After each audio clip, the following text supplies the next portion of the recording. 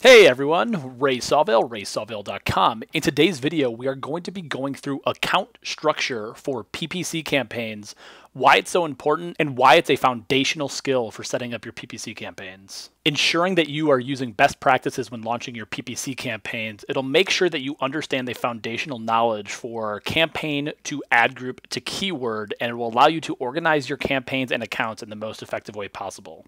On the screen right now, I have the Google support article when it comes to account structure. Link will be down below in the description. But for the most part, all you need to know is that a campaign is a group of ad groups that has its own budget, location settings, and it's going to determine where your ads appear. You're able to choose things like search, display, shopping, video, what have you. The next level of your campaigns are going to be ad groups. Now, ad groups are themes and buckets of keywords that you are going to group together to ensure that you have relevant themes, and then you're going to have ad copy that matches those themes. WordStream did something several years ago where they did a pretty good job of showing what this looks like. Now, at the top, you obviously have your Google Ads account. You then have your campaigns broken down, and then you have ad groups and then keywords. So an example here might be if you're a car dealership, you may have a specific location. You then may have a specific make of car, and then you may have certain years of cars or reviews or different things like that, and then different ads that are testing that from an A/B testing perspective. The reason why it's so important to have this foundational knowledge is because if you do not have your campaigns grouped properly, it's going to be much harder to manage down the line, and it may also lead to waste as well, which I'll be jumping to in a further point when it comes to quality score. There are lots of reasons to segment your campaigns and several reasons as to why to switch up campaign types. Some of the major reasons include if you have specific budget goals that you want to hit for a campaign type, or if you have different location targeting. Otherwise, you can tend to group things together, but typically you want to have things that have their own goal in their own campaign, or things that have their own budget or location targeting in their own campaign, because budgets and locations can only be set at the campaign level. They cannot be changed at the ad group level. Now, quality score is also extremely important when it comes to setting up your campaigns. I'm going to have an entirely different video about quality score down the line, so there will be a link up in the upper right-hand corner to check that out. But ensuring that your campaigns are grouped properly will make sure that your keyword to landing page to ad are all matched properly, which will ensure that your quality score is higher, which essentially means that you'll be paying less for more traffic because your quality score will be higher. WordStream also has a pretty good example about quality score. Now, I don't want to get too much into how the sausage is made here, but for the most part, the higher the quality score, the less you're going to pay, because it takes the ad rank, your quality score, and adds 1 cent to it. And that's how that's what happens when things go out to auctions. So if you understand that you have a much higher quality score, you're just going to be paying less. And that kind of comes to fruition here. So you can see if your max bid is $2 and you have a 10 quality score, the calculation that comes out here is your ad rank is going to be 20, so that ensures that you pay cheaper than someone who is willing to pay higher.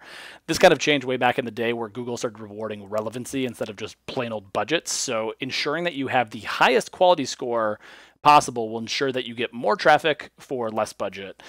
And that's why account structure is so important, because if you have things grouped properly, it makes it a whole lot easier to write unique ad copy for these ad groups. And I'll be diving into Adwords Editor to show you quick ways on how to do that.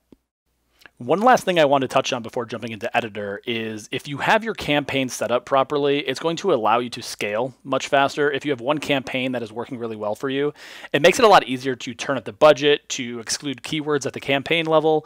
It just allows you a lot more flexibility. So having structure down and having it set up in a proper way will ensure that you can level up and scale your campaigns in a much faster way if things were just kind of like muddied up and stretched up across the board. Now, I've got a video on Adwords Editor. I'll make sure to have a link in the upper right-hand corner, but using some of these tips will ensure that you can fly around Editor and keeping account structure in mind. So let me jump over to Adwords Editor right now. And what I have on the screen is I just mocked up a dummy campaign, a search campaign for roofing in close to my city in Milwaukee. And what I'm going to show you is a quick way that you can use Editor while keeping account structure in mind. So for purposes of this video for training, I have a roofing campaign, and within this roofing campaign, I've got 2 ad groups right now.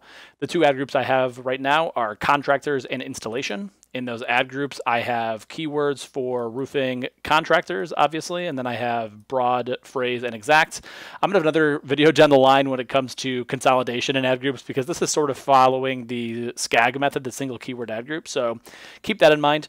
But I'm going to show you a quick way that you can use Editor to your advantage to dupe things out quickly, to ensure that your account structure stays in place. So if I go back to my campaign level here, you see that I have two different ad groups right now. And if I want to quickly dupe out one of my ad groups for best roofing installation, you can do this a ton of different ways. I can start from scratch. I can use an Excel sheet to upload a ton of different things at once, or I can go ahead and just copy out one of my existing ad groups, change the name from roofing installation to best roofing company. And then what I can go ahead and do is I can jump into this ad group, easily change my keywords, and I can press Control H, or you can hop in here and go to replace text. And I can replace the text of roofing installation to best roofing company for the keyword tab. And then you can see when I make these changes, it changes it down here for the phrase and the exact. It doesn't do it right here. There are hacks to kind of do this down the line, but for purposes of this video, I'm just going to fly here and just do best roofing company. And you can see that I kept my same structure in place, and you can do this for ad copy as well, while literally just duping out one of your existing campaigns and ensuring that structure stays in place. So it's not like you have to reinvent the wheel here. You can use the tools at your disposal in Editor or in the interface itself to quickly update things.